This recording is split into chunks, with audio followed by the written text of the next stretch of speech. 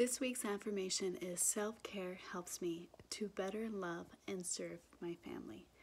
When we really take that time that we need to care for ourselves and to make sure that our own needs are being met, then we have more strength and energy to be able to serve and love those who matter most to us.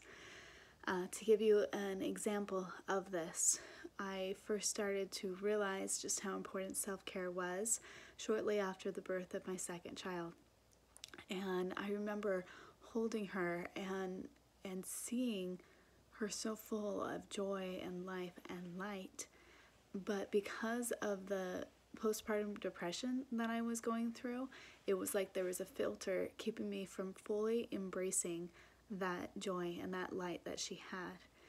And I was talking to my husband about the things that I was experiencing, and he suggested that I take some time to myself in the morning, and he'd watch the kids before he had to go to work so that I could do that. And I started getting outside and going for a walk and listening to a personal development podcast that started filling my mind with words of hope and progression. And because of that time that I took for myself, I started to be able to appreciate and experience and embrace the life that I had.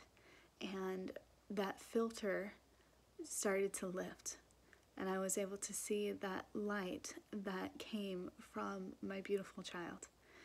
And because of that self-care, I was able to better love and better serve those who mattered most to me.